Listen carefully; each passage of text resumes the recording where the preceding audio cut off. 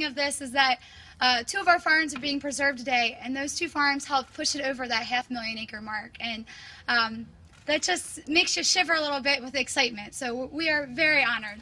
I am so glad that my family is here with me, my parents Richie and Sonia, my brothers Michael and Andrew, both their wives Katie's, and my husband Travis, and my grandma Louise on the porch.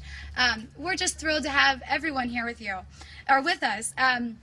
Being a 4th generation, as has been mentioned, it's exciting to know that not only are my parents committed, but my brothers and I are committed to the future of our culture in our local community and beyond.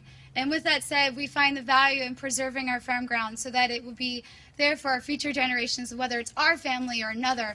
But we know that we can continue to support this #1 industry, as was mentioned. And Governor Corbett, you are correct. This is a straw bale maze. You are welcome to play later. Cameras.